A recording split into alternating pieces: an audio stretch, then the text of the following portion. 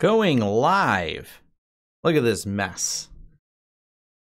So going live means updating a video and uploading a video while also getting ready to stream a video. That's actually how I adjust my webcam. For those of you who don't know, see, look, it fixes the brightness on there. Oh, man. So I just uploaded a video because it's now available. It said private. Watch this. Let me reload the page. Tom here from Lawrence Systems. We're going to talk about... And it's not private now. Woo! 22 views. I literally hit upload before I hit the live stream. Yeah, I wanted to get the latest version of pfsense 2.5, the update out there and up so people can, I don't know, stare at and gawk at it or whatever. But yeah, it's out. So get to updating. But we're going to start with some hot sauce before we dive into all this. I'll also, I mean, if anyone hasn't seen my workflow, this is the whole workflow for when I'm doing everything. I have a window here. Here's how I edit the graphics. Here's GIMP and for uploading everything, which I'm going to close now. And so you kind of get an idea of how all this looks behind the scenes for doing it. Matter of fact, because I run GIMP with an app image, I do this so I can see if there's any problems with the encoder and watch all the logs scroll by, blah, blah, blah. So fun stuff. Would you use a Synology as a VM storage device? They should work. I've not used any Synology as a VM storage, but they should work as a VM storage. It's something that's within their capability of doing. So there's that. Cool. All right. So let's start with the hot sauce before we dive into playing with pfSense. Because you guys, you know, I did a video on it, but we'll get to play with it here and things like that. I just grabbed some of Dad's. Oh, that's not going to work at all, will it? Hold on. Oh, this is... There we go. Dad's Chipotle Jalapeno Sauce. This is what we're going to start with. I did not feel like going in my studio right now. We've cleaned it up. There's not too many projects in there. There's taxes in there right now. And I said, well, they're organized. And if I move them, they're not organized. Because my wife came in and helped organize me. That's a challenge occasionally. So that's, yes, that's going to be an issue. Anyways, we'll try a little of this hot sauce. I haven't had this one in a while. And I have no idea if this actually keeps you healthy or not, but it seems like a good idea to keep eating it because I'm always eating hot sauce. So shake it up a little bit, try some hot sauce, and then we'll get started talking about technology while everyone gets here. Oh, look at this. This is Chipotle Jalapeno Sauce. Oh, good. But I say that about all the hot sauces. The only ones I don't care for is like Dave's Insanity. All these other ones like this are great. I don't know where this is from. Pear Blossom Farms. I believe it's local to Colorado. Someone we know from Colorado sent us these. A vendor we work with, so that was kind of cool of them to do that. So let me put me back over here and read some of these questions and answer some of them. Wow, you guys are hammering on this right away. Wow, look at all these questions. Hello from New Hampshire, Moscow. Hello from Moscow. Woohoo! Just updated 2.5, work fine, no issues. Yes, that is the new update. The newest update right now is 2.45 release. So I've updated the lab. I haven't updated our main machines with it because it's the middle of the day and we're busy. That we're going to talk about that in a minute. Just released, blah, blah, blah. I just hit the button. Yep. 2.45, 2:30, people asking what time I'm going to be here. Yep, I just posted a 2.45 video. I did that before I did here. We're live on the new video, but not on the stream. Yes, I just pushed that new video. I did both concurrently. Why not do everything at the same time, right? We need Tom. All right, that's where that starts. Some people pressing T. All right, an error occurred. Well, I'm sorry for your errors. Who else is in here? Willie Howe's in here. Hello, Willie Howie. So, New Hampshire. Moscow's still cool. I like the fact that people are from, I don't know really if you're from Moscow, but it says you're from Moscow, so I'm happy. That's kind of cool. I like a global audience. It makes it pretty cool. Hello from India, another person on the other continent over there. That's cool. Willie's local, kind of.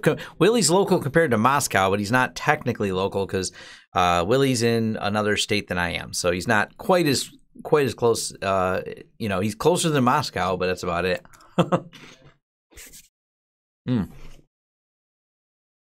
Anyways, VPN's full. That's the real problem. I just did a video on tuning VPNs, and I was just on the phone with another customer. They're upset because they're conflating the fact that they're not real upset, but I mean, I just explained it to them and I gave them a solution. Now, I don't say it's your problem. I do offer solutions, and the problem is, and this is why I did the tuning video that is directly from the Netgate documents of how you can tune this. And one of the challenges this particular client has is bandwidth. They said before they switched to being remote, can we have unlimited users? The answer is yes, but you don't have unlimited bandwidth. You can load as many users, but they share all the same pool of bandwidth. This is the challenge. So now they have too much bandwidth being pulled, and that's where some of these challenges come in. So what I'm doing is explaining them how to split tunnel the VPN, because you don't need all the traffic over there. So that's been a more than one person. We're doing VPN for right now my other staff. I was the one answering the phone because the staff is all busy doing right now.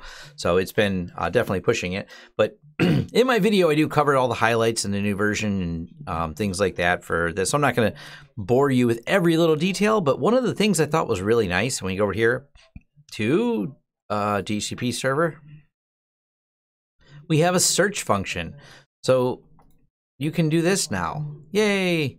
Matter of fact, if you go here to ARP table, where there's usually more things, you can do things like search for a specific MAC address in the ARP table. And if you've ever had to do this, this helps quite a bit when you're trying to find groups of machines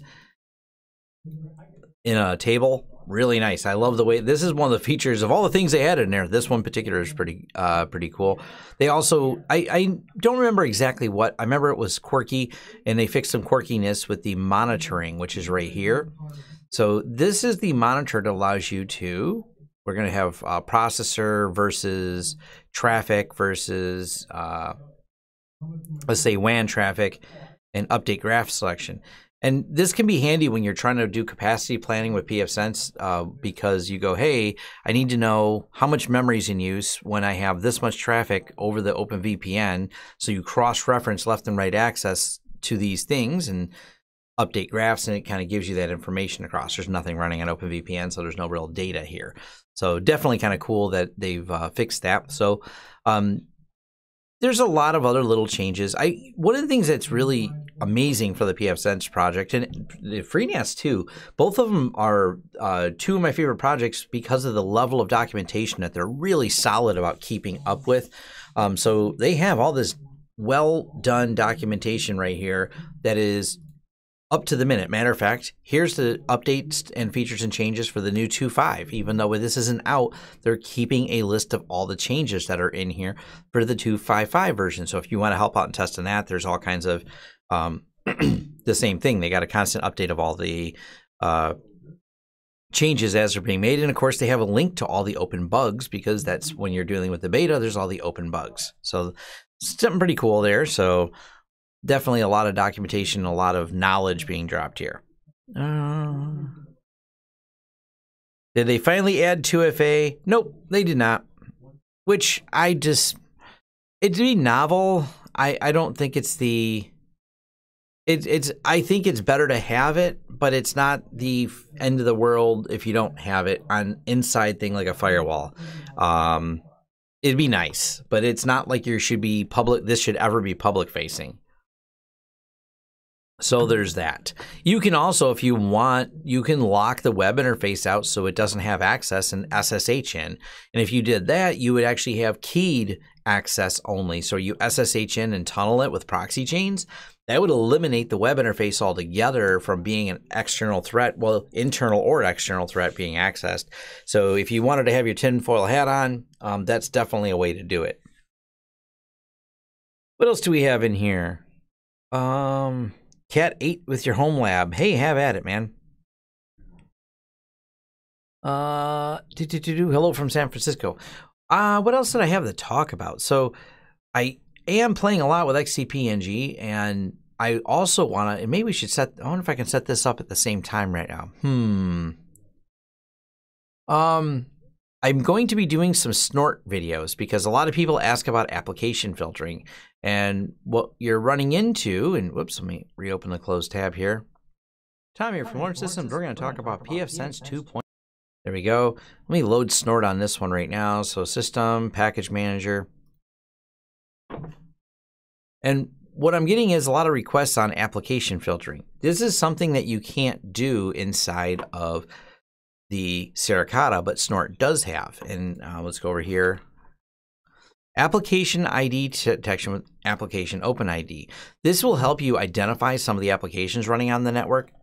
It's only as accurate as the IDs and the tags it can read, which so many things get encrypted it doesn't understand them. But nonetheless, that's a feature that a lot of people ask about. So I'm going to do an updated Snort video and talk specifically about, once it's set up, about the application ID detection for people that really are diving into that particular aspect of it.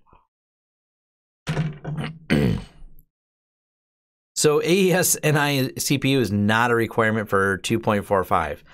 I have done videos on this. I have beat people over the head that it's, no one believes me. I still get questions here in 2020 asking that same silly question. They mentioned it once a couple years ago. I think in 2018, it's been like 2 years, and everyone can't let go of that they were thinking about doing it, and they think that means it's needed. It's not. They've done it in every piece of video update they can do, the blog post.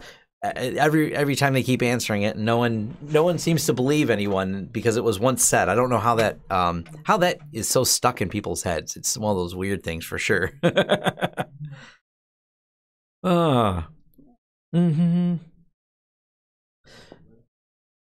Let's see. Wondering if you could try out Brave browser. I haven't had a real interest in it. It looked interesting, but not that interesting. It wasn't compelling to me. I just didn't see nothing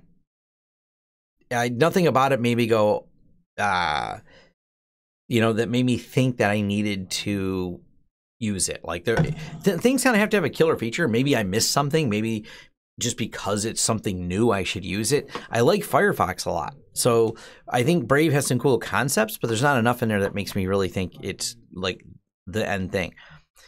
Willie's got a good question. Have you had any HIPAA compliance companies running their own UniFi controllers on-prem? And we have any of their clients that do the compliance. I can't think of any of them that have a controller on-prem. There are companies though, and I'm not part of this, but we set up their on-prem controller and they're in a compliance industry. I don't ask what happened because we didn't do their compliance. They contracted us. Their internal IT contracted us. And I know by the nature of them working in medical that they have to pass compliance. They have an on-site controller. They do have it on a separate network. We helped them configure all this. But to my knowledge, and it's been in there for 2 years now. Matter of fact, we were just engaging with them today for another project. They've never said anything or had questions about HIPAA. So that I know of, there's no issues, but they have it properly set up so it's on not the general network, but it's on they have a separate control plane. So they do have a VLAN separate for management of the network and network devices. So that's where they put the controller at. And it's in the same network as the devices. And then the devices have VLANs to control guest and access to the medical staff on separate. Each one's a separate network, separate VLAN. So I haven't seen any compliance complaints from them. They haven't asked me for any assistance to get things in compliance. So I'll assume, because they do have to pass compliance, that they've passed compliance. But I've never asked them outright, which I hope that's an accurate answer for you, Willie.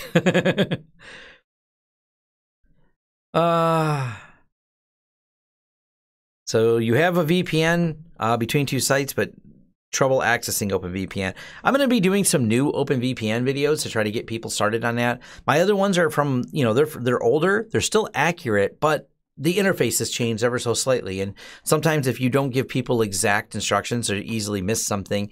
And so that's why I want to do it. That's also why I did that zero-tier video. I've talked about how you could use zero-tier in the longer video. I did the little 10-minute video of how to use zero-tier for things like connecting remotely for RDP. Zero-tier users for accessing a Synology NAS. I would prefer OpenVPN. If I was going to do it, OpenVPN is the OpenVPN is more ideal. And the reason why is you have a routed network with OpenVPN where you are actually, you know, coming in and let's pull up diagrams of stuff. Whoops, not news. Images. Someone's always got a map. You don't have to draw things. Everyone else draws something, right? So anytime you have the OpenVPN server, because the OpenVPN is directly coming in, this is a terrible idea to pull this particular one up. Where's someone that has something there? No, that's promo for soft ether. Once you're using VPN, you have full access to the network instead of a singular device. And I think people have a really hard time understanding how some of the networking works. So each device on your network needs a gateway to get back to where it's supposed to do. So when you bring access to a certain device, or I had someone running OpenVPN on their, I think it was Unraid, someone had messaged me and they're like, hey, I can't get to other devices. Well, they don't have the right gateway. When you do it at your firewall level, your firewall can push all the routes to through your OpenVPN or whatever you're using for VPN, OpenVPN popular with pfSense. And then it has all the routing for all of the devices. And then that device has all the reverse routes that bring it back there. So now you don't have to do any extra routes. The challenge you run into is if you load OpenVPN on something like FreeNAS or whatever, or Unraid, when you do that, there's no routes back. The way you solve that problem, and I thought about maybe I'll do a routing video, but you add static routes. So you'll add a bunch of static routes back and forth, and it makes it a more complicated network. It's not something it's impossible to do, but it's a challenge because of these static routes coming back. Oh, I see. Willie's asking because their current controller fails PCI. Huh. I don't know. I guess I wouldn't know why it challenges it, so.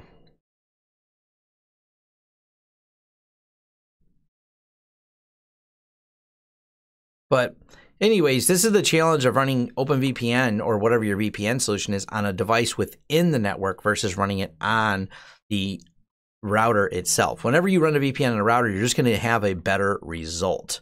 So it's going to be a lot better in overall in performance and troubleshooting, especially because now you have one point of contact where it comes in. And the VPNs are not hard to set up on here. I don't have any set up right now. It's not a big deal to go through and set them up real quick and log into it. It's pretty fast to get OpenVPN up and running so you can get to something on the other side of that. Matter of fact, I have Windows 10 on the other side of this particular network. Let me make sure this one's online.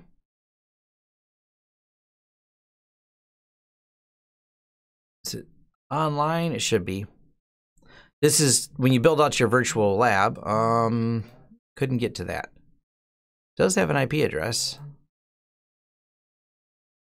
Let's see if it's got a lease or not. Services, actually, we'll go back over here to Windows. Close all. I'm going to blame Internet Explorer.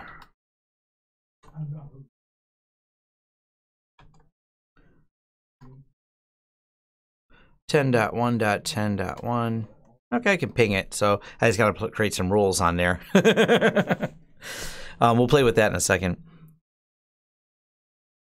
If you don't just add routes with a site-to-site VPN, the setup does not work instead. Well, that's the thing.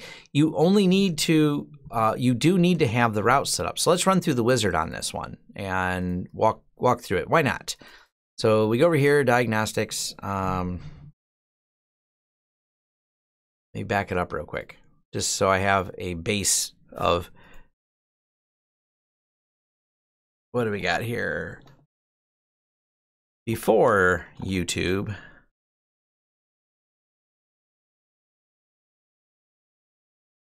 All right. I think all this stuff can go away. Yep. Anyways, this is the before YouTube option. What I do is I do like to have a backup, a snapshot. That way, after we go here and run these wizards, and there's no VPN right now, so let's add one. Next. Cool. Test VPN 1194. That's fine. Yeah, that's fine. We'll definitely use some Oh, the hardware is not enabled on this one, so we'll set that up.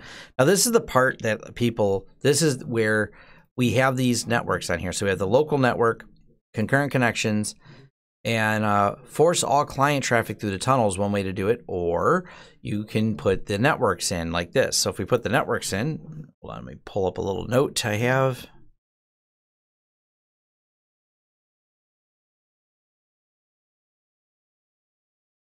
So is it space? I always forget, is it space? Yeah, there we go, commas. So we're gonna go over here. Let me pull this up real quick. So we have two different networks. We have this one here, copy, scroll down, comma, 0/24. And this is the important part right here, is that you put in each of the local networks you want this VPN to access. So I think that's all we need. I don't think there's any other changes I need to make. WAN, AES, no hardware. Save. Create the rules. Finish. And that's it. We've now created the VPN. We're using AES 256 CBC 2048 here. There's the tunnel network. And OpenVPN is up and running. So what I've done is, and let's go over here. If you go and look at the VPN, now that it's created, we go back to edit. And this is the part a lot of people miss, is having these networks in here. So let's say in this particular setup only has 2 networks, which we'll pull up right here. Here's those 2 networks. If you have both those networks, great. Actually, let me move myself out of the way a little bit. So if you have these 2 networks, you have to add them in manually. And this is one of the things that we see a lot of people just didn't do. They'll go through and go, whoops, I forgot to put that in there. And they'll forget to add those networks. And if you don't add those networks to it, then they're not going to route over the network. So let's go ahead and see, what else do we have? I don't think I have to do anything else to this VPN. I think it's just basic. Let me catch up on the questions real quick.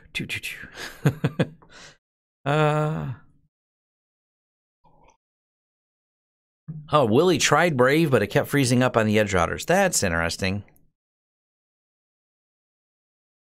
Someone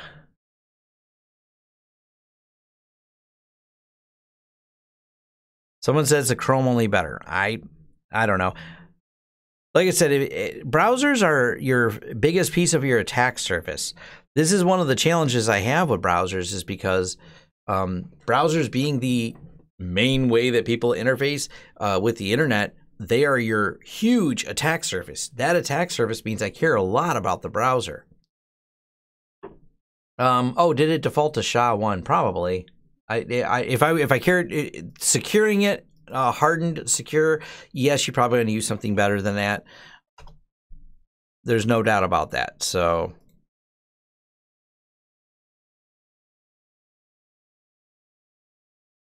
we're going to go back over here. Someone pointed out that I do SHA-1. Yeah. So what are we going to do here? Oh, we just want user auth. And then someone says, don't do SHA-1. So we'll change that over here. So we should do, I don't know. So SHA-1 56-bit, or should we do one of these other ones here? This is just for the algorithm for authentication channel packets. We're also wrapping this inside of a TLS key.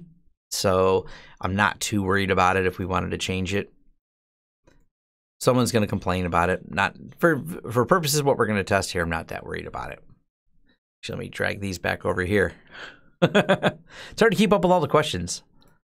Just use links for your browser. I'm going to go, I like Sam Sheridan's answer. Use links, absolutely.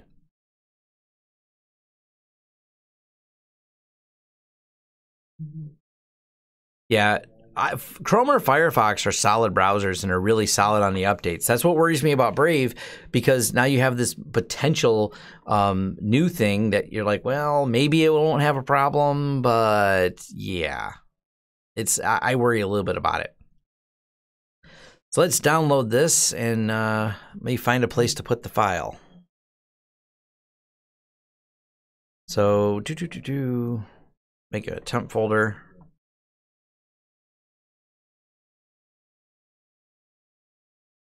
All right, and we'll go in here. So we go here to CD downloads.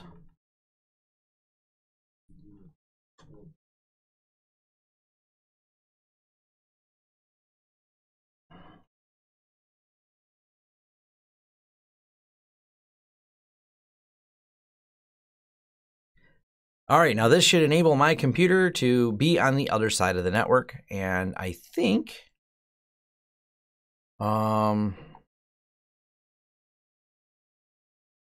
hey, look, right there we go. These are the links, and if you're not familiar, this is a troubleshooting tip for you people trying to get OpenVPN working. So please note these networks, and let me actually do a disconnect. So I'm going to disconnect, and we're just going to do. So when I'm on the VPN, it's telling me if the network is 10.1.10.1.0, the route is 192.168.70.1. If the network is 192.168.40.0, the route is 192.168.70.1. This is very, very important. This is one of the troubleshooting problems you can run into. Now, what's happening if you do this, let's say you run OpenVPN on a FreeNAS. Now, FreeNAS brings it in, but doesn't have this other routing information to get to the other networks. So now you have to add those extra routing configurations. And hence the kind of the topic that started this was, why should you run OpenVPN on the router only? And this is essentially why, so you can push all the routes. Now this is routes on my computer, but now you kind of get the same idea. Those same routes have to exist elsewhere for things to know to get back to OpenVPN. So hopefully that makes a little bit of sense for doing that. And you've seen how quick it was just to set the OpenVPN up on this and be connected. And let me spin up actually another virtual machine in here. So go here. We got here Debian on lab server. Let's connect it to the network. This network. This will put it behind the pfSense. In my lab, I have not used any AMD Epics yet. I've talked to people, I had a good discussion with my friend who just built an Epic server last night.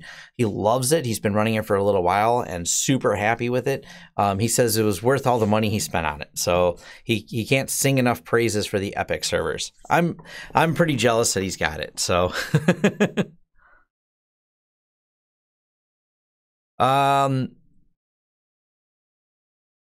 let's see, someone said, distribute network on floppy disk. Oh, I remember those days, man. Loading Netscape off the floppy disk. Those are probably in a drawer somewhere. Or maybe not. I purge a lot of things. I'm not someone that keeps a lot of that old junk, but for sure, at one time, there was a lot of that.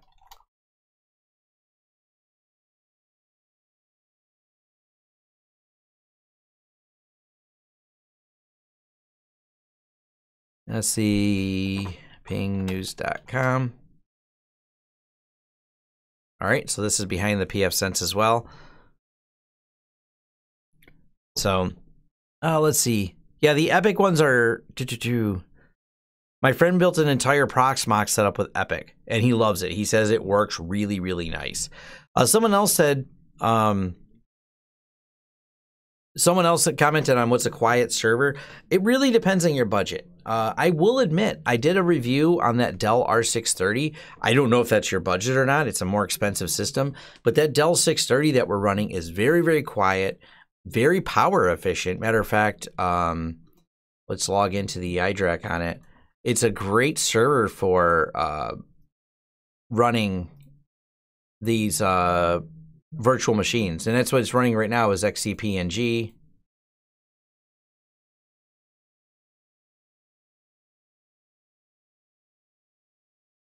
And if we go to the power and thermal, this is running in production right now with load on it for my staff doing stuff. And power and thermal, where'd it go? There we go. It's chilling at 112 watts. And I showed in my video, it's like 50 decibels. It's really quiet. So I'm pretty impressed with this, but I don't know if this fits your budget or not. So 620 is probably cheaper, but the 620 does use a little bit more power.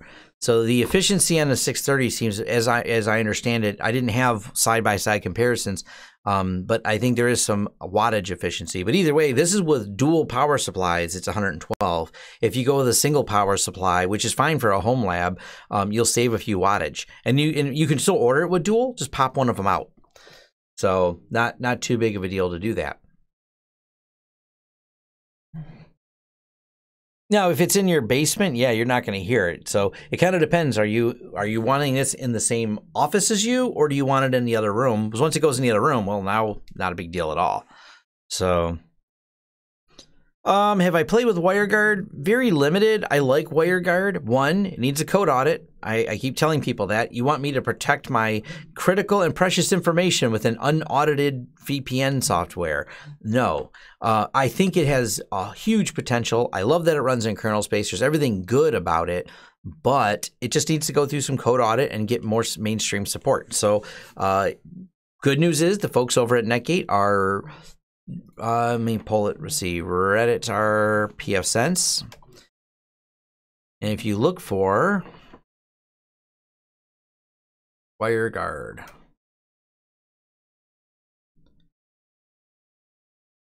Netgate is sponsoring WireGuard. So what you're looking at here is the actual pull requests and everything else. They're contributing the code to do the integration on here. So you can see sponsored by Rubicon Communications, LLC Network.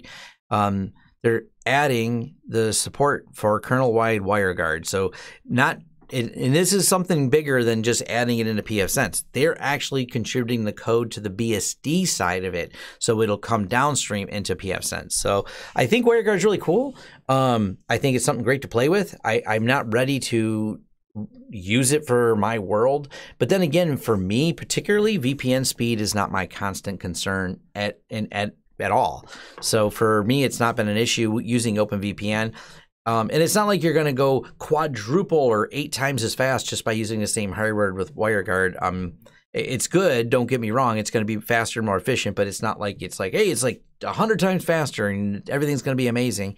A lot of times with reasonable hardware, the limitation you run into with OpenVPN is usually your internet provider before it's the VPN, depending on the hardware you're running. Obviously, you're running slower hardware. That's like an SG1100, which I'm a big fan of, but that's going to make a huge difference on that.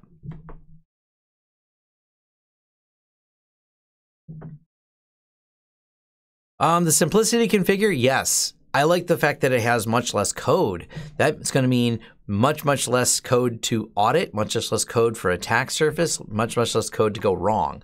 So don't get me wrong, I love it for all of those reasons. WireGuard's awesome. I just haven't really stopped to do a video on it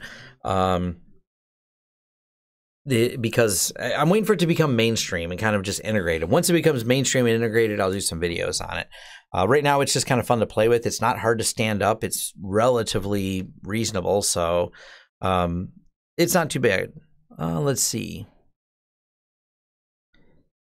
You know, the R630 use is not even expensive. We have a toilet paper giveaway today with the live stream. Yeah, we could thought about it. That'd be funny. That's still a concern for some people.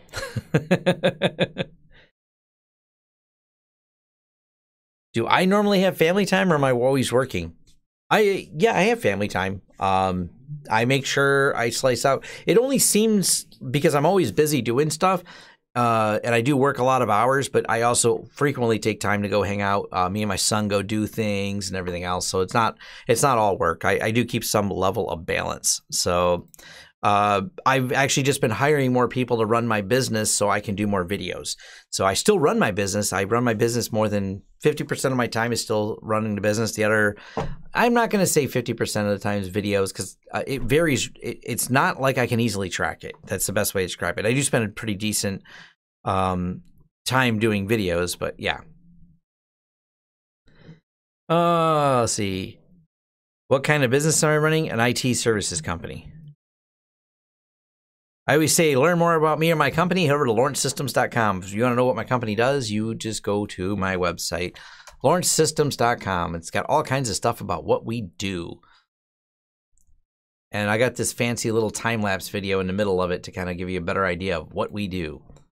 We do wiring, we do cabling, we do technology support, and we eat hot sauce, and we post a lot of videos and all that fun stuff. We do RMM monitoring and MSP work and projects. I can hear bids going on the other side of the wall here. So we do a lot of projects. Matter of fact, that's why I was looking over here. One of my other, someone said I'm giving away toilet paper. Wiring except fiber. Well, the fiber gets contracted through us, so yes, no on the fiber. We don't actually have anyone who does fiber splicing. We do the pulling. We just contract the fiber splicing out. But we actually use a lot of contractors. That's one of the secrets to my company, if you want to call it a secret. People ask, well, how can you get all this work done with only this many people? I'm like, contractors. Use them on an as-needed basis. You put a bunch of contractors together and organize the work, and you become a project manager. So... I was just seeing, we just had a lift that went bad. These are some of the things. I can't show our company one, but let's see here. Like, it's one of those things people ask what I deal with, but one of them is going to be, and I'll pull this over an example. I'm not even sure what I'm looking. I don't know what broke.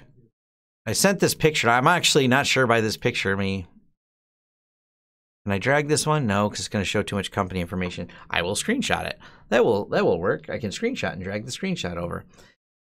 I got this message. I just didn't know what it was about. And then I'll drag this over in a second. But these are some of the things that I have to deal with.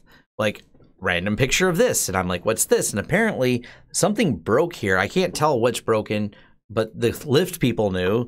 And so we have a series of lifts that are on site. And then I have to coordinate the messages. And then I have the rental out, and just to give you an idea, these are what the feeds look like. So we'll snapshot something out of the feed. I mean, people ask what I do, and coordinating some of this stuff is what I do. So we're going to go ahead and, I don't like leaving some of the contractor names in here or anything like that. I protect people's privacy. But these are the things that we see right here in my chat feed. We use Google Chat. We don't use Slack, but this is very much like Slack. So Fraser Reynolds is replacing one of the lifts we have on site. All right. So this particular job had a company dropping off lifts, and then we have to go manage those lifts. And one of the lifts went bad, so now we got to coordinate it. So when I'm not doing this, we're doing some of the cabling stuff, or I was just fielding calls for VPN issues and things like that. So yeah. We don't pick up PCs anymore. That is correct. Hey, smash the like button, all 266 of you. It is much, much appreciated when you do that. Also, by the way, and these are, I have not had a chance to watch them. So go over here. And Jay, me and Jay were hanging out last night. We were doing, I got a podcast, I got a post. But he just posted this. He built some low energy storage servers. He also did some videos on installing, building a Raspberry Pi storage server, building a low energy storage server, and installing, he has one more. I think he's got one on Kubernetes in here somewhere. He also did a whole series on encrypted LVMs. So I'm actually, it is on my to-do list to watch the LVM videos. I'm not good at LVM, and Jay has helped me when I got stuck on an LVM problem. So he's got some videos on it, which I'm pretty excited about. I got them all on my queue to hang out and watch all these. But yeah, go subscribe to his channel if you don't. Jay's awesome. Very talented Linux person, I know. Yes, VPN calls have been crazy. That is for sure. That is what we're doing. Just so many of it is getting a bit much.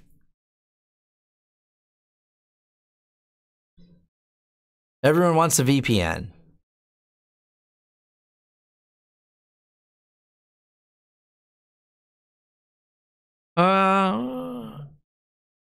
If you mix SAS and SATA at the same time, I don't think there's any problems, but I wouldn't try to build a RAID array that had mixed. That would cause problems a lot.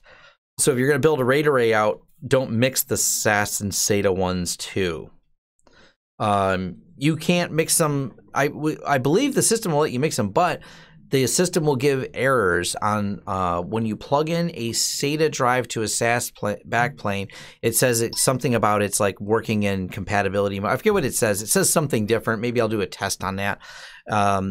Honestly, unless you really, really are so constrained or you just happen to have a bunch of SATA drives, if you do a backplane setup, just buy SAS drives. You can get used SAS drives really cheap. You can even buy on eBay 15K SAS. They're not crazy expensive for SAS 6 gig drives here. Obviously, you want something bigger. It depends on how large you want them, but you can buy some of these, which are going to be fast or enterprise drives. You're going to get some really good performance out of these. And of course, you can also get used SAS SSDs, but you just build them with the SAS and life will be better for you in terms of building out the backplane. You'll have better latency and things like that. No, don't. Well, like I said, you don't mix the drives in a single array. So if you're building out, let's say I have 9 drives, I have 3 for one array and 6 for the other array. Don't mix the arrays together. Build 3 with the 10K ones, and the other 6 are 15K. You build those together. So don't mix them in the same array. That's the biggest one. Can pfSense do IPsec LTP mobile clients, not OpenVPN, to be routed into different VLANs by user or by incoming WAN IP? I've never tried. So I don't know. It's got support for that. I've never tried routing them. I don't do many mobile users, but they do have mobile client option in here. Actually, right here, it says virtual address pool. And, well, you can do split DNS, phase 2 PF groups, login banner, DNS default domain. There's probably provide a list of accessible networks to the client. So there's probably ways to do it. I've just never really, this is something I don't think I've played with in forever, any type of IPsec mobile clients. So it's in here. I haven't done it. You'd have to look through some of the documentation on that. So it probably can do it.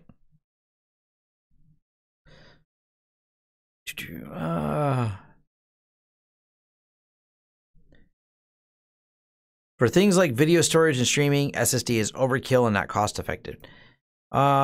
Did you pull your last HA proxy video? No, to my knowledge, I have not. Let's take a look. It should be up and running. Go over here to videos.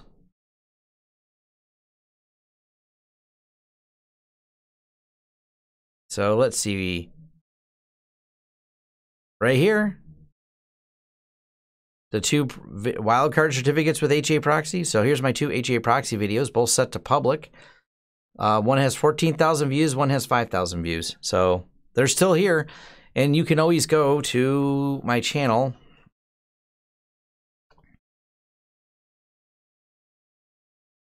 And then you go here, HA. And there's my videos up for it. I send people search links like this all the time. If people like, did you do a video on? I don't know why some people ask that question. It's actually a really easy answer. Go over and hit search. Type in the thing on my channel that you're looking for, and I fire off this message a lot. And I should just save it this way: query equals, and then I just type in the word and send it to them. So far, no known issues with the pfSense build. Here, for the person to ask, we'll even. There we go. HA proxy is great. Yeah, it's a nice way to do it. And matter of fact, one of the nice things is they keep adding more and more support for more and more DNS authentication servers. So that's actively being developed. There's a long list of companies in there. I did it all with DigitalOcean because that just happens to be the one I'm already using. But there's more than DigitalOcean support in there.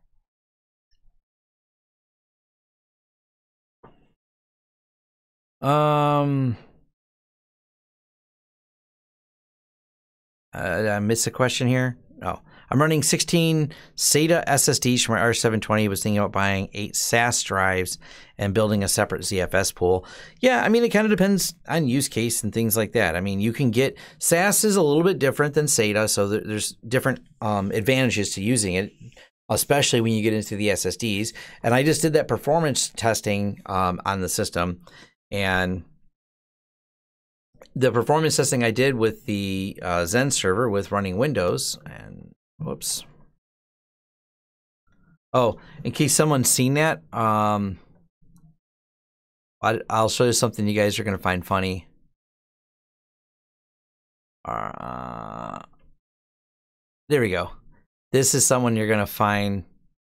Oh, it's broken again. It goes down a lot. Anyways, it turns out this particular site, if you can see the URL, I won't say it because I'm afraid it'll get demonetized. They happen to use Let's Encrypt certificates for some of their site. And so my friend who works at Let's Encrypt, we did this because I'm childish sometimes. If you haven't seen this site, so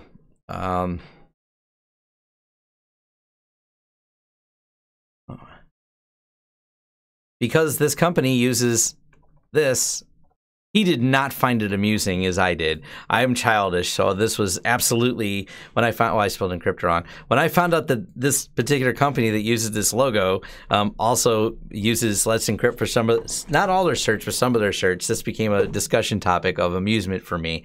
Because when I type something in and people are, I know people have found things in my URLs that I have in the history there. So if you're wondering why that's in the history, that's because I was pulling this, the CA certificate transparency report for them. So I find this greatly amusing. I don't know. Sometimes I'm a child. So anyways, in case you're wondering why that's in my search history, that's the real reason. Yeah,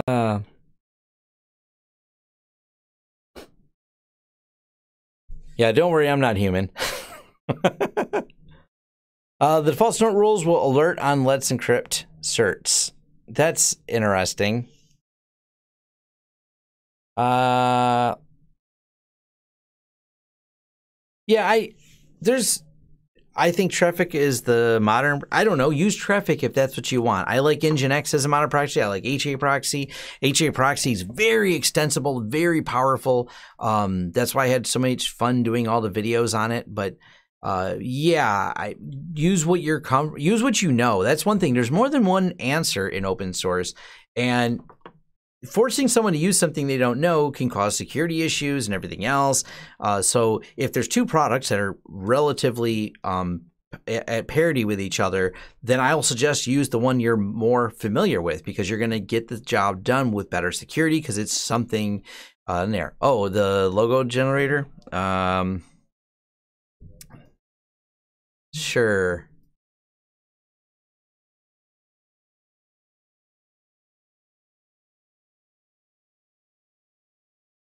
So I'll send this to my wife. She'll think this is funny. Really? This is what someone's going to screenshot on me, and I don't know. I can't help it. This makes me laugh anyways. So that's definitely amusing. So someone's definitely got that. Someone's going to send me this or something. I don't know. HA proxy. It's not HA proxy versus Let's Encrypt. HA proxy plus Let's Encrypt lets you create reverse proxies. It's not a versus thing. It's those two tools together. I have a whole video on it, so I'm going to quit talking about it because I dive in depth. I walk you through all the steps to get that set up properly. Were there other VPN questions anyone had? I think I answered all of them. I'm going to do another Open VPN video. I'm going to walk people through this. I'm going to get them set up because I know this is going to be topical again. So I'll probably get those done tomorrow and over the weekend. Like I said, I got some plans. I got some plans over this weekend to do that. Unfortunately, I have a couple companies and they've all delayed shipping. So the shipping has been delayed. I had a handful of servers that were all supposed to be sent here, and with the current conditions and whatnot, they told me there's all shipping delays in getting them here. Because I am going to be doing a bunch of server reviews. I'm excited to do them. I'm excited to dive into a bunch of hardware and talk about it. But it's now all they got put on delay. So, what are you gonna do? Why would you connect a Chromecast to the VPN? You're not the first person to ask, but I don't always know why people want to do it. I have someone that's going to pay me to set it up like that. And I'm like, people do weird things. Is HA proxy better than Nginx for reverse proxy? I think in the context of using it with pfSense, yes. I found using HA proxy integrated with pfSense to be a better solution, and that's why I have 2 videos on it. So if you look up my HA proxy videos, you can dive into those details with me and see if it's a solution that works for you as well. Supermicro, they're one of the people. Supermicro is going to be sending me some servers. They're delayed because of all the lockdown stuff. Someone said, maxing out RAM on the NAS as much as possible. Yes.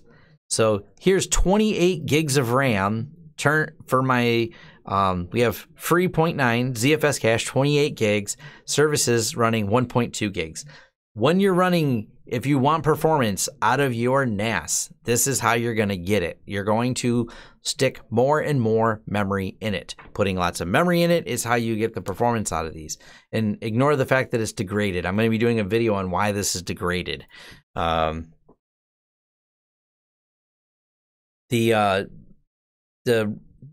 had some RAID array trouble with this that was really quirky, and I'm going to do a video because I know other people probably had this quirkiness, and I pulled the drive out and made the quirkiness go away.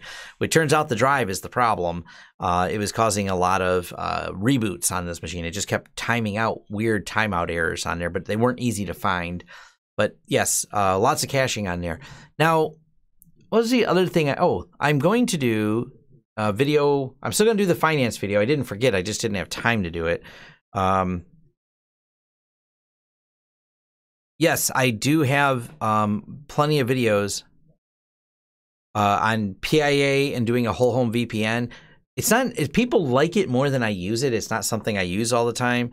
So it's, people ask me to do a video on it. That's why I did it. The reality of it is, I mostly use, if I use PA, I do it on my local computers. I don't do it also on my whole network and things like that. So, yeah, but I have a video on how to set it up, and the video is accurate and it works. And I know a few people that are using it, and we've set it up for customers more than once. I just got an email from someone else that wants me to set it up for them.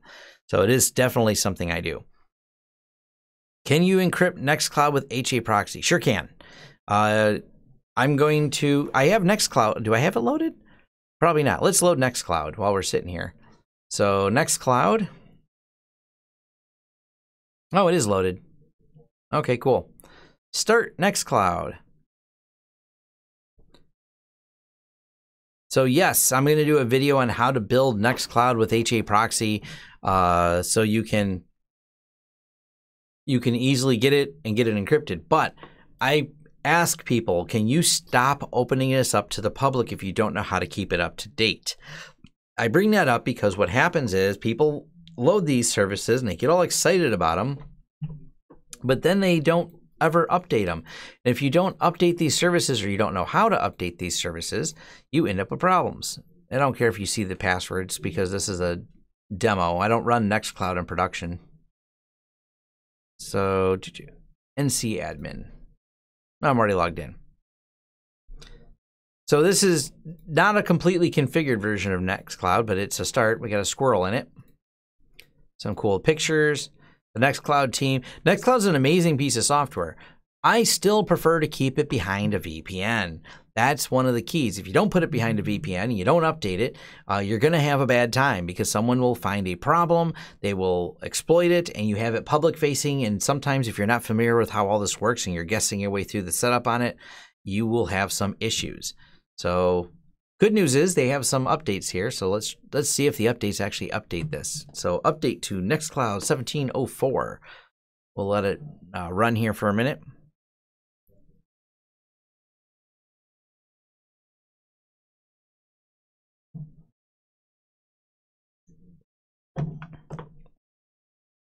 Oh boy, this is some of the issues you run into. So a new version is available, 05 now. So open Updater, download now, start update, and see if it works. But this is one of the challenges you have when doing this, is if you if you don't keep this up to date and you have it publicly exposed, and one of these updates is a major security, and it did happen last year, you have problems. But good news is, if you have pfSense or a good router that has VPN built in, you VPN, you reverse proxy it, you can configure this and have it all set up and easily get into it there. Yes, Nextcloud is in the 18 series. That's one of the things. It is in the 18 series unless you're running it as a plugin in FreeNAS, which a lot of people do. So I'll probably do a video on how to do it inside of FreeNAS here. But also, yes, I need to do a video on how to load a from scratch system and do it as well. Because then if you're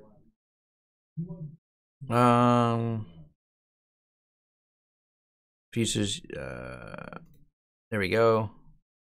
Go back to Nextcloud and finish it. Start update. But yes, they're on 18, but in here they're pulling it from 17 in the FreeNAS plugin. But if you're doing it on your own, you can start by loading it up. So I may do a video on how to load that, load Nextcloud up. But be warned, you know, if you put these things out and expose them to the web, well, this could be a problem for you unless you keep it all up to date.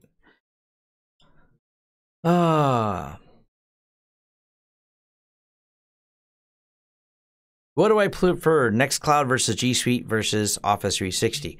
Honestly, we use G Suite.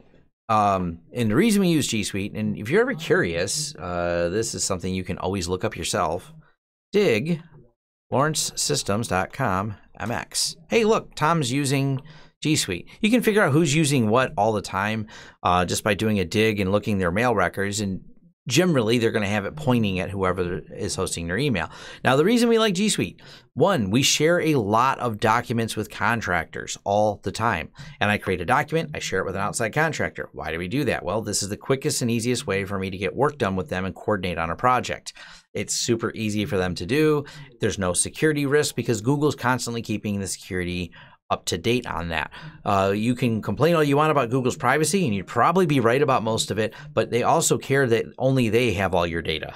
So this allows us to do this. Now, you can do the same thing inside of Office 365 and sharing documents, completely possible, but I find the workflow with G Suite to be very good. It's a very solid system, and it's something we're used to using, and it doesn't need all the extra filtering. So it does a really good workflow. It works amazingly good on the phones as well. Nextcloud works pretty good, but now I have to maintain a server and everything else and any security risk that comes out with it. And I'm now talking about always having to create a bunch of users in there that didn't have to before. Pretty much everyone has a Gmail address. Matter of fact, Gmail, they said accounts for almost, I think right now it's still at like 80% of the overall general public email addresses are Gmail. So yeah, it's pretty much why we use G Suite. So in case you're wondering, I've heard people talk about Soft Ether. I've heard a lot of people tell me it's really slow. That's why I've gone through OpenVPN. And to my knowledge, Soft Ether, and we can look this up, has not gone through a code audit.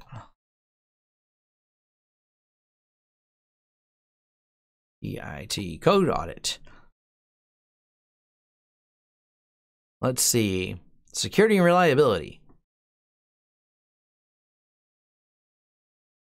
is certainly safer than legacy hardware. Oh, yeah. But not an actual code audit. Security audit. Oh, okay. Security audit of VPN finds 11 security vulnerabilities. So, yes, it's been gone through it. Are they fixed? I'm not clear. The 80-hour security audit relied heavily on the use of fuzzers. The approach has proven its worth with the discovery of several remote OpenVPN was in June 2017, and modifications made soft the VPN source code to suit for fuzzing original code for this project. The work made in Google's OS Fuzz initiative, which is pretty cool if you haven't dug into that for how fuzzing works. For continued protection of Soft Ether against VPN vulnerabilities, an updated version of Soft Ether resolves all discovered security vulnerabilities available for download immediately. So yes, sounds like they went through some, it doesn't say who did the security audit, but looks like they may have gone through, so that's good. Security audit in progress. When is this? From 2017. Okay, so it looks like they went through some. That's good. I don't really have a reason to use it, so.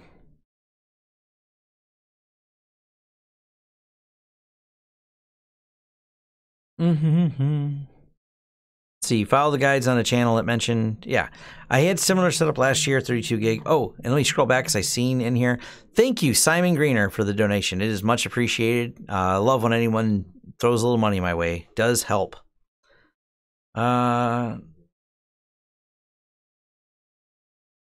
don't remember where I started my pitchfork and torch. Other things we wanted to talk about here. It's hard sometimes to keep up with all the discussion. I'm going to do a video on the whole outlawing encryption thing soon. The whole Earn It bill is a disaster. So yes, our Earn It bill is trying to outlaw encryption without approval from the government. Yeah, the Earn It bill is a disaster that I hope gets shut up. The EFF is on our side. Donate to them. That's part of our podcast we did last night, where we had a discussion about that as well.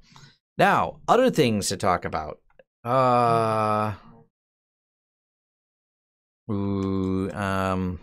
This LTS. I'm going to do a video on this. So thank you, and unfortunately I can't call you out by name because I forgot who. One of you said, hey, this is a cool program. And we're going to create a new diagram. We're going to go to networks. And you're not wrong.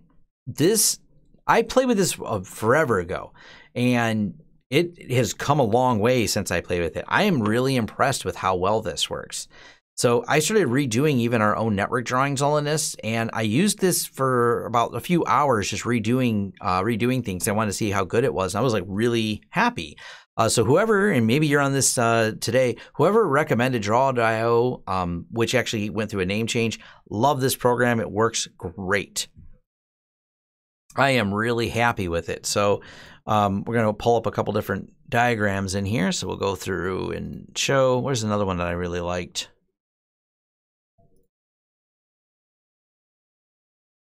That one I didn't like. I'm just pulling up a couple different templates, but I'm going to do a tutorial on this particular software. It's one of the easier ones. One, it's open source. It's free. I'm pretty impressed with it overall too. So it's easy enough to build out and add things in here. So if I need to add another piece, I can just go like this, and start renaming each one of the servers. If I had process and flow work going on, it can save things locally. I'm running this as a local app image. This is really, I'm just, like I said, my overall impression of it is kind of like, wow, this is really nice. What's also really nice is the number of things that are in here. Like, we have all kinds of really great icons and tools to start dragging things in here and getting them attached to each other like that. Do you notice how I dragged it in there? We attached it. Attaching things is actually pretty easy. So I can actually, there we go. These two are now attached. And it also remembers, this is one of those pet peeves, but boy, they did a great job. It remembers defaults. So let's say we turn this into a rounded one, and I want to increase the font a little bit. So let's make it a heavy rounded red. Now I'm going to drag this again over to here, and we'll drag another one. If I'm not mistaken, oh, it didn't do it this time. If once you start with them, you can start changing things and remember some of the defaults. There's a few little quirks like that, but I really like it from a drawing program. It's probably one of the more intuitive ones as far as ease of use. Huge number of icons in here. Matter of fact, when we go over here, we have AWS icons to build your AWS and a variety of them. Azure, Cloud and Enterprise, like just general ones. Cisco 19, Cisco Safe. Huge numbers here. Citrix, which is actually, they have some nice icons here. I don't use any of their products anymore, but Google Cloud Platform, IBM, Kubernetes. So if you're building out your Kubernetes workflow, they have all the icons to get that explained. Business diagrams and everything else, because it's more than, I mean, obviously we're going to lean towards electrical, but it has a whole floor plan design in here too. Material design, web icons, general signs. They also have Active Directory. So if you want to lay out your Active Directory and talk about each function of it. Also Android, Atlassian, Bootstrap. So like that's a lot going on in here.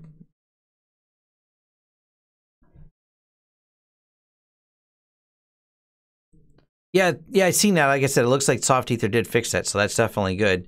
I just don't really use it. Hi from quarantine in the UK. Thanks for all that you do, Tom. Learning so much from your videos, especially FreeNAS and pfSense. Just wanted to show my appreciation. That is from Martin McDonald. Thank you, Martin McDonald. It is much appreciated. I definitely goes in the fund here. So awesome. Use a generated client from pfSense under client export. Yes, if I didn't show that because I did the Linux one, once you set this up, and I'll do a new video, I guess, because a lot of people are going to ask this question. If you go to OpenVPN, client export, right here's the Windows one. So if you want the installer, you just download the Windows installer. And there it is. And I'm running Linux, that's why I didn't. But there's your Windows installer right there. OpenVPN, pfSense Lab, UDP install 2.48. And that comes bundled with all the configuration and everything else in it. I just downloaded the actual file itself right here. Right here.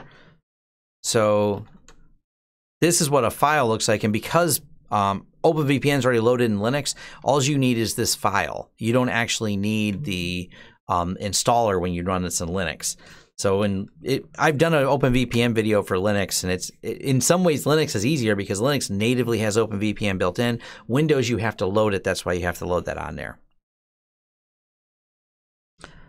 Hopefully that makes sense. What Linux distro do I use? Pop! OS. I'm still thrilled with Pop! OS. It works great. It's solid. It's very reliable. Can you do the new VPN for a weekend? My old VPN video is still relevant, so it's not irrelevant yet.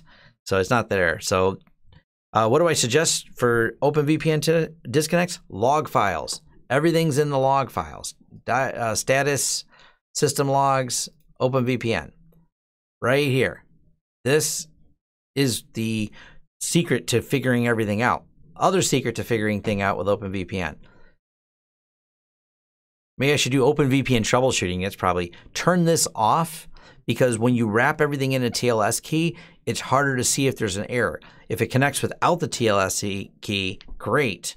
Then you can go ahead and start troubleshooting it. But if you have no connectivity and you're trying to really troubleshoot it, just turn this off and work it from there. So.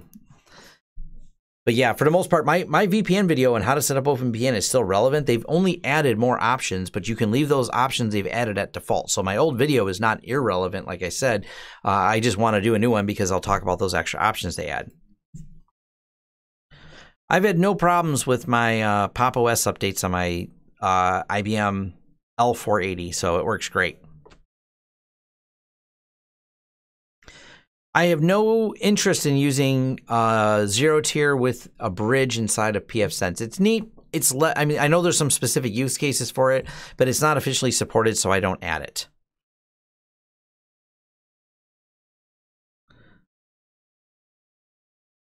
Does the new release have the option not to use circular login? I actually think that's something that's in the details. They made that logging change. I'd have to dig in there. I think they're deprecating it. I don't know for sure if it's going to be in this release or in this one. So let me look, because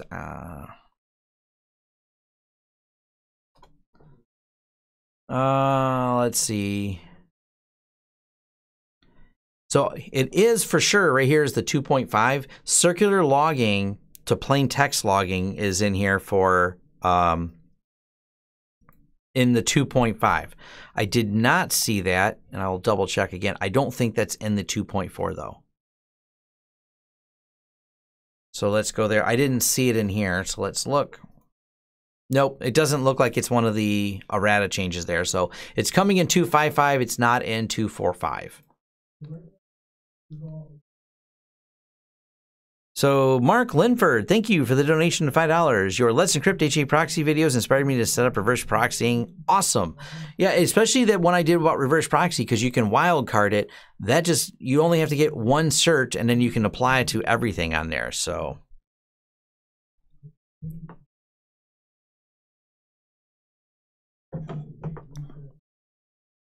So that's definitely a great way to do that if you want to use that. So I don't do much Mac. I have so few requests for any type of Mac things. So cool that Mac supports it and has an option for that client, but it's the requests are very, very few.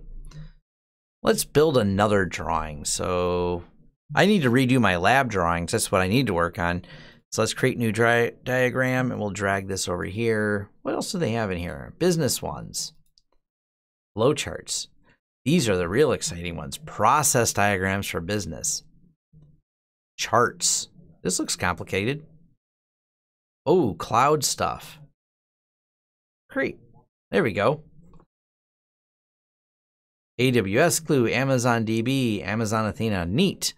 Amazon Cognito. This is where your Active Directory and all this. This is fun. I really like this. This is a, like I said, this drawing program, having the templates so you can start something is actually a really nice feature. So, create new diagram. I'll play with one more. What else do we have? We have a miscellaneous one. That's interesting. You know what else it has? I seen this, and we can export as HTML. Include a copy, public URL, all pages, export. We're going to want to export this. Let's call it untitled network layout. Pull out the network layouts over here.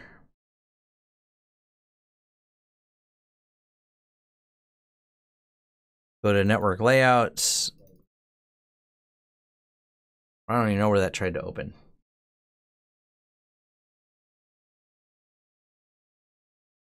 I lost that file. Hold on. I'll drag it over here. There we go. That's interesting. So this is what it looks like, I guess. Does it have any functionality? No, it's just an image inside of here.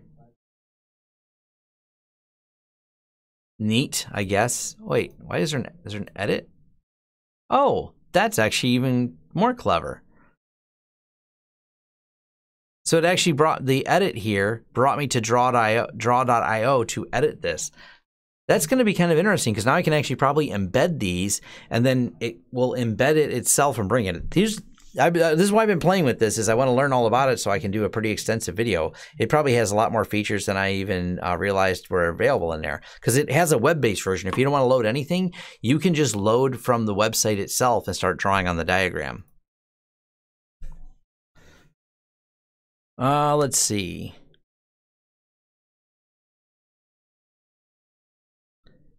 Let's see. From your R6 video, 4 SSDs Nitro on a RAID 10 or 4 SSDs Nitro SAS drives. There are 4 SAS drives RAID 10. I did that video on there, and it's pretty fast. Zen. Do I still have it running? There we go. Windows. But yeah, this is it boots, even Windows boots fast here, which is impressive. I also could people ask me to do a Hyper-V comparison, but one of the things about it is my first reason I wouldn't want to use Hyper-V compared to XCP-G. Look how long this takes to boot. Like, Windows is churning away here, pulling it pulls more hard drive than XCP-G has in data. So it's just like funny, because when I look at how much Windows is just churning away at the hard drive, how long updates take on it and everything else, I'm just like, really? Like, and this is supposed to be what runs the hypervisor. I know you can run it from command line for Hyper-V as well, but now it's harder to manage, and you can manage it from within another.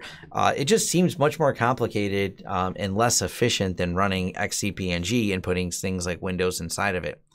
Especially because we're applying settings, because we got the Active Directory stuff and everything that's starting on there. Of course, I've seen people argue don't build your Active Directory and don't tie your hypervisor Active Directory to your main Active Directory of your main system, because if you did that, then there's a security problem. If someone gets the credentials for one, they have the credentials for both. So yeah, so it's it's a problem. Yes, all 300 of you now. Thank you, 300 people. That's awesome. And yes, smash the like button for sure. Yeah, running Hyper-V without a GUI is the best way, but at some point, I don't think Hyper-V has near the features that you get with XCPNG. So let's type a password in here.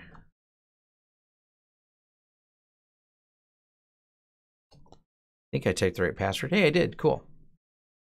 Even our demo machines have long passwords. Yeah. When it's done churning the hard drive, because it's Windows.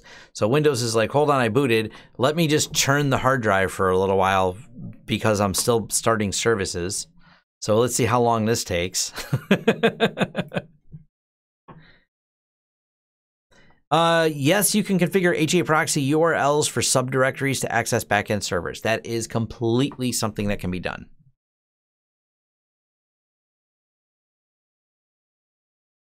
I'll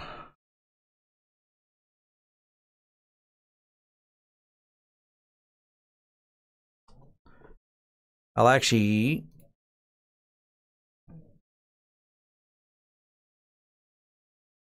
bring that over to another screen while we watch Windows just grind. Let me just suck the CPU out of this, and I'm just not a fan sometimes of the whole.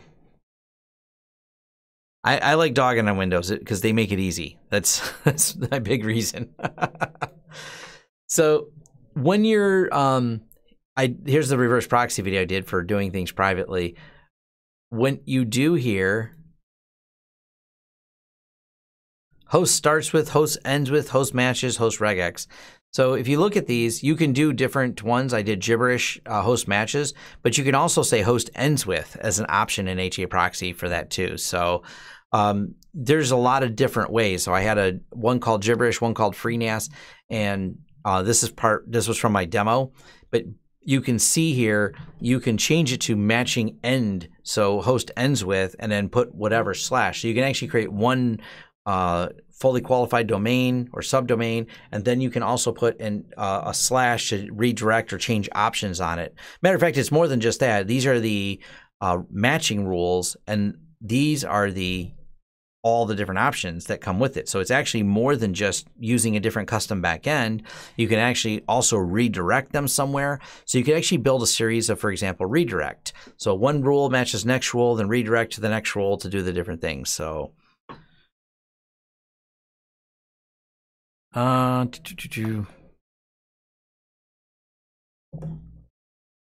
Hyper-V is not a terrible platform. I mean, it's probably not the worst, but it's certainly, I mean, why? I don't know. It irks me how Windows is such a resource hog. I mean, I get it. There's a lot in there, but it's also kind of a resource hog. But this is my production system, and we'll show you, like I did in the video, for those wondering how fast is it. So there's the R630. There's all the things that are doing stuff. There's booting Windows. Go to hosts, R630. These are all the things running on it at the moment. Go back over to Windows, and what kind of performance should we expect out of the disk? Why not?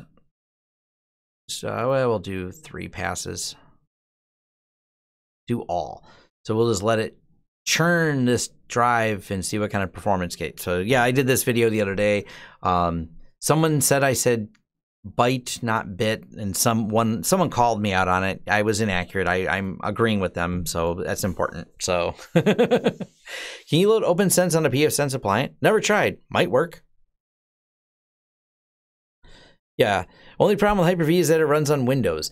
And when Windows updates come, like, they take a long time. I would be really worried loading Windows updates because, you know, we can show you how fast the updates go. Matter of fact, Windows, I'm running a beta, so this is not. Let's go in the lab. So let me go over to my lab. So we're going to stop things running in my lab right now. So shut them down. We're going to show a demo live. We're going to update something live. Back over here. What else? We shut down this lab. So 6, yes. And what else do we have on here? We'll shut down this. So all the lab stuff just stopped running. What we're going to do is SSH into this box right here because it needs updates. See the patches?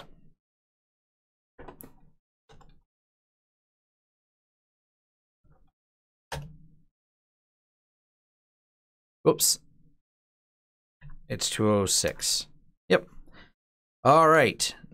Get your clock started here, folks. How fast can we update a machine running XCP-ng? Let's see. What time is it? 3:56. And we're done. Oh, no, I'm sorry. I lied. That was the download part. Now we're done. Well, that was about 30 seconds. So you can see how quick you can update this and show me any Windows server that can patch that fast. Even if you had it on the fastest NVMEs, Windows just grinds away at an update. And this is one of those things, like for your hypervisor, that's crazy. Oh yeah, that's the other thing, the size of the updates and everything else. But this is why I think this makes a better platform to host things on. So it's one of those things, like it's just a big mess, and I don't know. It's not what I would want to base my hypervisor that runs my company on, because, I mean, even when it comes to reboot time here, we're going to go ahead and restart this. Actually, we'll shut down virtual machines because we have one VM running on here. So we'll do this.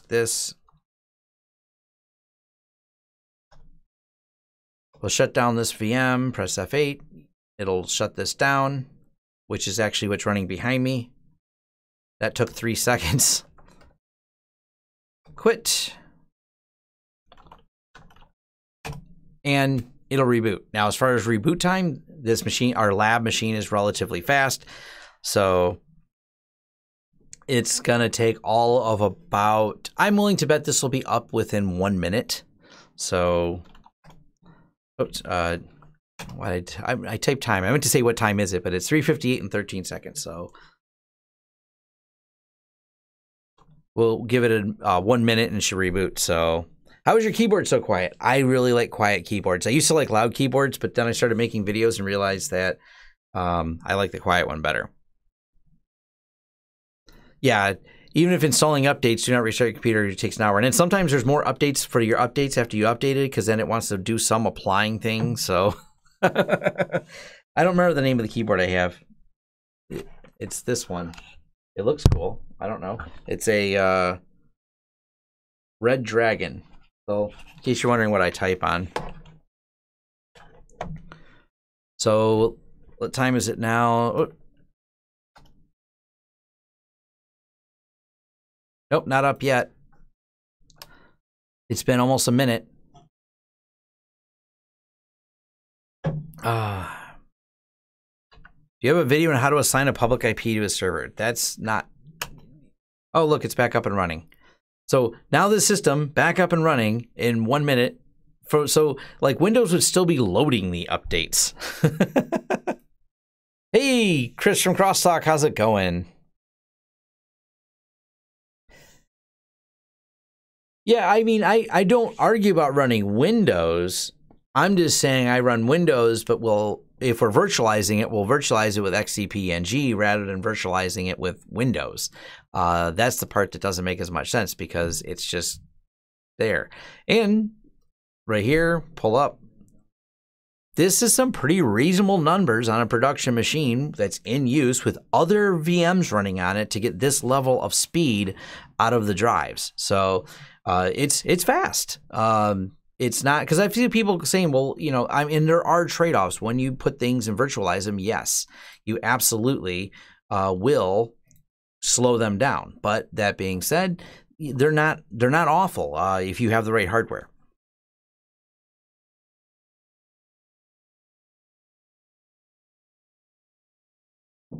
Yeah, the Windows update is just a mess in general. The other thing nice is before you do an update, you can always just snapshot it before doing the update. And then if the update goes insane, or like the last one that broke a bunch of files and things like that, well, then it goes through and breaks. You will have to roll it back. Well, Windows rollback doesn't always work, but if you do snapshot, because it's from the hypervisor taking a snapshot of the drive, not Windows, you have a much better chance of restoring things to a working state. So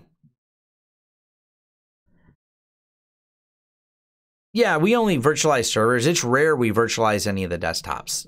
That's not frequent at all. Pretty much it's just the servers that get virtualized. And when you look at everything we're running on our system here, like this is all the different tools that run. Matter of fact, you may notice nothing in here. All of these, even our Screen Connect server, all of these run on Linux. Nothing. See a little. Actually, I'm a Debian fan. If you can't tell, because every server we have here is running Debian. My Zabbix server. For monitoring, Bitwarden. By the way, I love Bitwarden. I can't say enough good things about it. I'm a regular user of that. Oh, what else do we have? What are some of the other questions? We keep, I was doing all these drawings. I got all this. So these are all things we've been talking about. Well, even more because all these. Actually, the lab is up and running too. The lab boots up right away.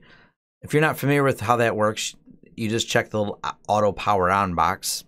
Pretty straightforward to get that. So when it restarts this or any other VMs we want, which we only have. What else do we have in here?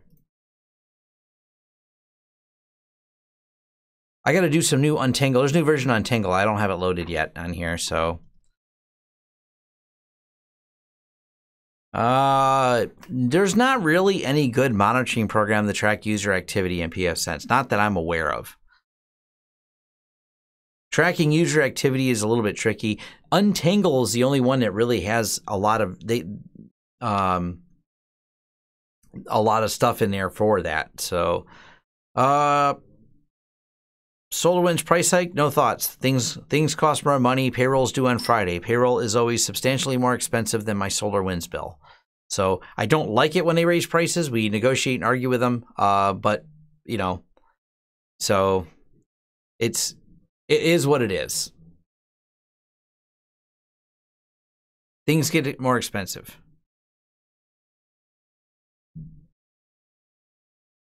What else do we have in here?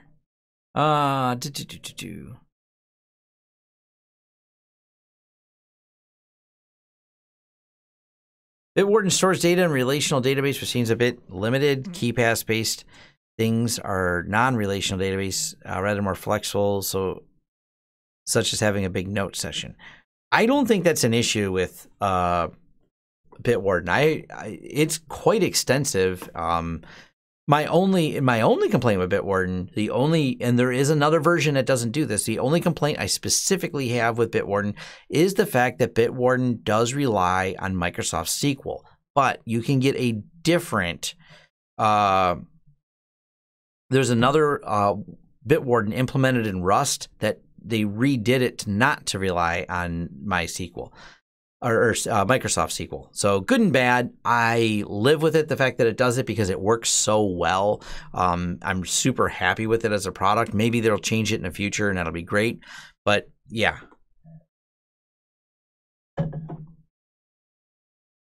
The newest pfSense seems a lot faster in their web page responses. I don't know. I didn't notice any difference. It works. Oops. Post not available. Why not? I broke something. I'll figure that out. This is a beta server, by the way, in case you didn't know. Who knows what I broke? I have to dig into what error actually. Why isn't that starting? Hold on. Host storage.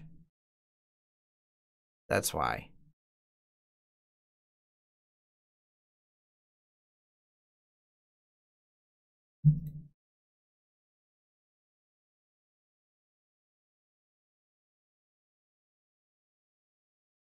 No host failed, so the storage is disconnected for some reason. Weird. I'll figure. Oh, I might know what's wrong. I gotta plug something in. That's a different problem.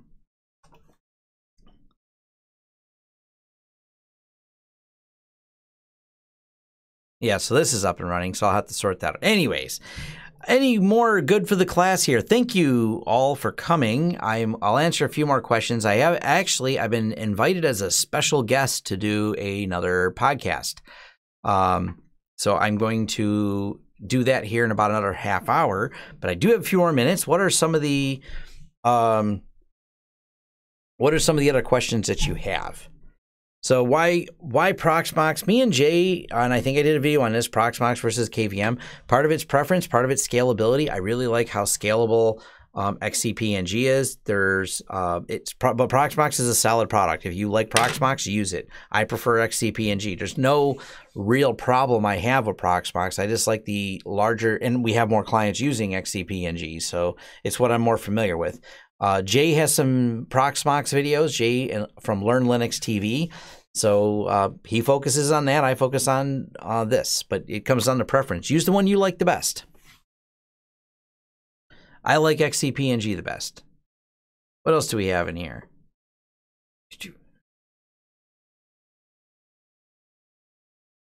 Bitwarden via Docker container doesn't do too many resources.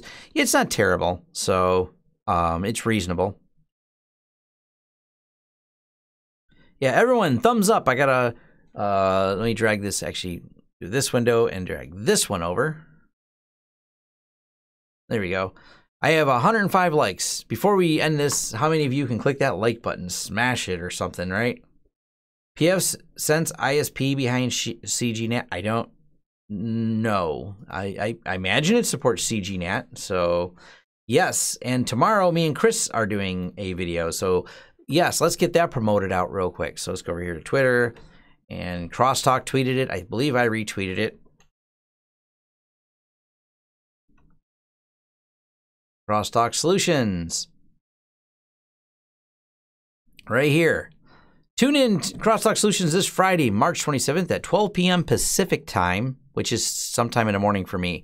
I'll figure that out with Chris. Bring your questions, and if you have any topics you'd like to discuss, I'll reply to this tweet. Hope to see everyone. Discuss Earn It. Yeah, that's fair enough. This is an interesting one. We can talk about that, though. I'd like you guys to talk about UniFi's firewall rules and how to implement them for advanced home automation VLAN projects. My answer is usually just use pfSense. But yes, me and Chris will be doing it tomorrow. So afternoon. Yeah. Well, it's morning for Tom. Afternoon for Chris. I think that's how it works. Or wait, no, afternoon for me. Chris is behind, so it's going to be later. Time zones are hard. So what time? Here, we can figure this out right now. Pacific time is currently 1:08 p.m. So that sounds like it's going to be 3 o'clock Eastern time and 12 Chris's time. I think I did that right. Other direction. Thank you, Chris. Time zones are hard. Chris will let me know, and I put it in my calendar properly, so I should have just pulled my calendar over here. It's in my calendar to the right time. So don't worry, Chris, I'll be there. We'll make it happen. Let's see. I have an SS Coolmaster, blah blah blah. Will I make installation video for the new pfSense? Yeah, I need to do a new video on pfSense that is highly on my to-do list. Because I think the last walkthrough I did was probably in the 2.3 series. So, 2.45 seems like a good enough one, especially because they changed a few things on there and added a few features. The one thing is pfSense is pretty interface stable since the last time I've done it. So this is one of the reasons my videos stay relevant on pfSense longer, because they don't change the interface a lot from version to version and update to update. So that is a nice feature. Whoops. There we go. I want to put this here. I like that better. Anyways, so FreeNAS, OMV, or Unraid, FreeNAS all day, every day. I don't care. I mean, Open Media Vault, if you like it, go ahead. I don't have anything against Unraid or Open Media Vault, but I am a FreeNAS person through and through. So Wendell did an Unraid versus FreeNAS, if I'm not mistaken, from Level 1 Text. So if you're looking for some information go to the level 1 techs. Free NAS versus, I think he did. Oh, there we go. Look at this. So you guys can watch this grudge match that he did on in November. So free NAS versus Unraged grudge match. For everyone that keeps wanting that, level 1 techs, wonderful channel. If you're not subscribed, you probably are. If you've heard of me, heard of Chris, you've heard of level 1 techs. But he has a video on both of those on there.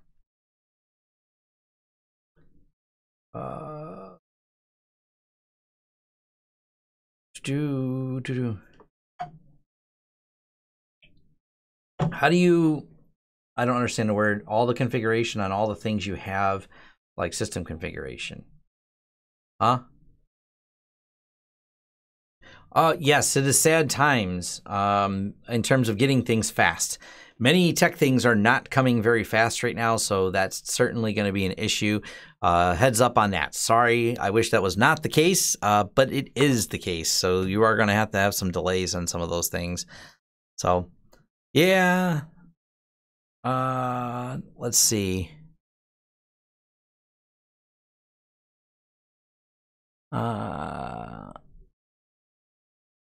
Oh, people. Okay. I'm just making sure someone's canceling, but it's not the podcast canceling. So, let's see.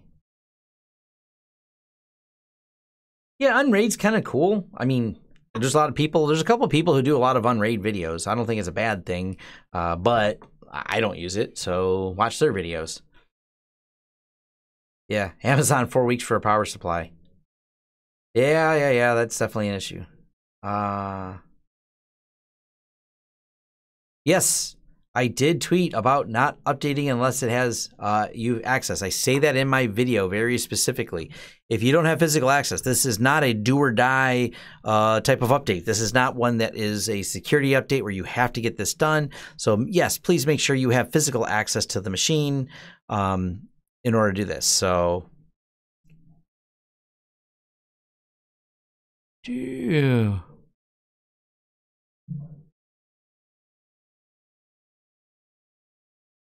I'm reading all the comments on here. Wow, there's a lot. I'll wait my customary, I don't like someone said, I'll even wait my customary, the 2 or 3 weeks before the update. So,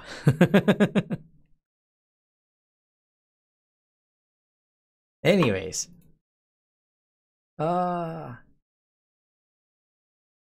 yeah, there's going to be some delays in shipping. I see people talking about it. I'm not here to commiserate with you on it, though. It is what it is. I will just, we're running with it, moving with it. Is there anything else? Because I have to get prepared for our next podcast. I got to send, they just emailed me asking to go over they have a show outline they want me to do.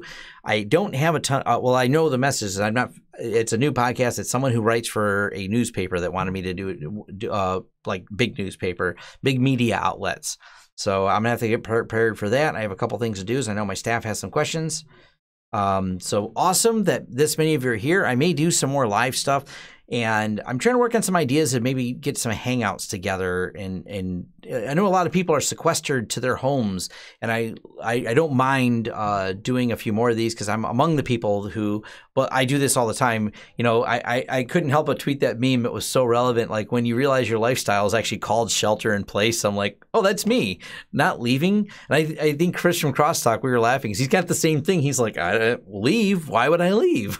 I like sitting here in front of the computer. I don't really want to go out and deal with the real world. And now we all don't have to go out and deal with the real world. So more of you can help, can join in on these. I was really excited to see this many people on here. So thank you for everyone that came here. Look for videos. I will be getting in depth on draw.io. I will be doing some more videos, you know, and as long as I'm healthy and feeling well, I'm going to be cranking out videos. I am being very conscious of not being around too many people. And yes, some of my staff are working remotely, and anyone who has questions about that, maybe me and Chris, we're talking in depth about that type of, you know, remote workers. For us, it's a little bit easier because we've already had remote workers, but I'm also coordinating, helping more of my clients get remote workers set up. So, all right, and thanks. Like, subscribe, smash like buttons. I see 141 likes before this is over. Great to see a few more. Thanks.